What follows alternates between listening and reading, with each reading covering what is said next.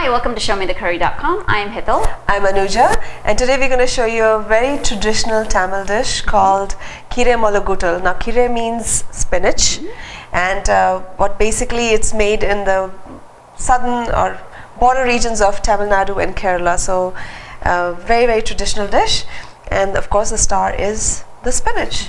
Yep, and we have some nice fresh spinach leaves here, and this is about 8 cups packed. Like, we really packed it in there, and it looks like a lot of spinach, but as we know, spinach is going to cook down and compact into very little, so we're going to need this much. So we have our spinach in the pot, and to that we're going to add in a 1/4 teaspoon of turmeric powder and about a 1/2 teaspoon of salt. Now that is to taste.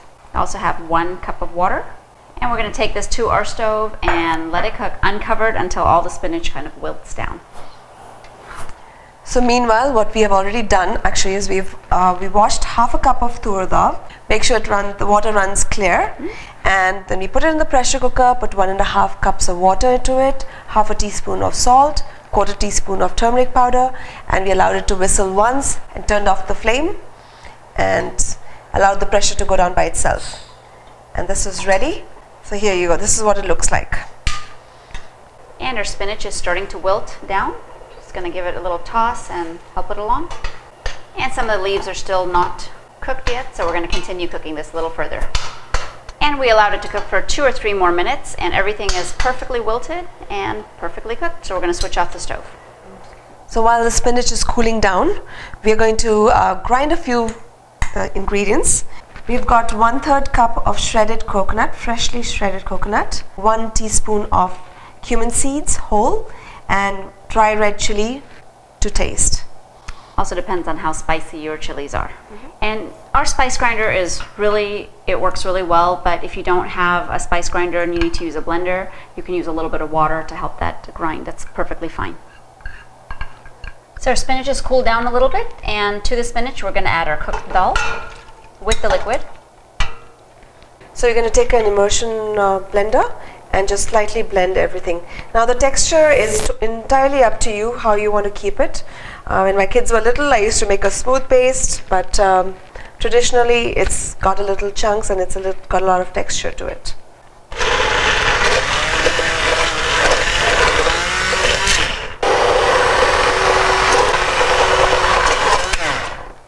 If you don't have an immersion blender, you can do the same thing in a blender, but just be sure you pulse so you don't get a fine puree, but you have a little texture. So just to show you the texture, if you can see, there is pieces of full spinach, and then there is some that is just ground up well. So I'm going to turn the stove back on, again on a medium, and here's what the ground paste looks like. We're going to add it in and give it a mix. At this point you can also check the salt and adjust if you need to, and we're going to let it come to a boil and then work on the seasoning.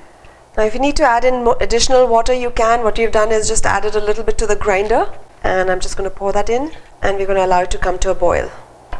So in a small tadka pan, we have 1 tablespoon of ghee heating up. We're going to add in 1/2 teaspoon of mustard seeds, allow them to sizzle, 1/8 teaspoon of hing or asafoetida, 1 tablespoon of chana dal, give it a 30-second head start, 1 teaspoon of urad dal.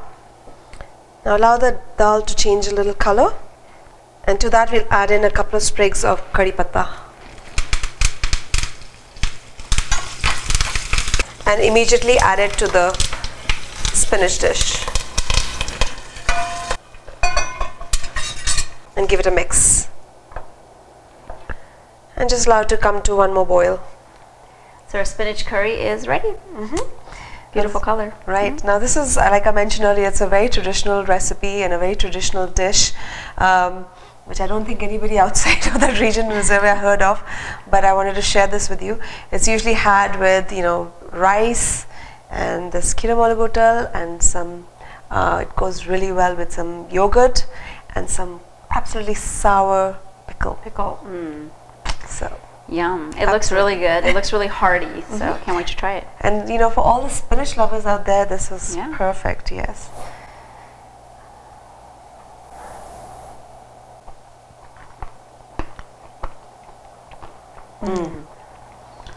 very hearty. It's like a very homey dish. Yes. I like it. Comforting. Absolutely, that's the right word for it. Yeah. So if you like this recipe and you'd like to see more from us, please don't forget to subscribe, because you'll be the first one to know anytime we post a video, and it's absolutely free. So enjoy your spinach curry and join us again on another episode of ShowMeTheCurry.com. Adding a pinch of spice to your life.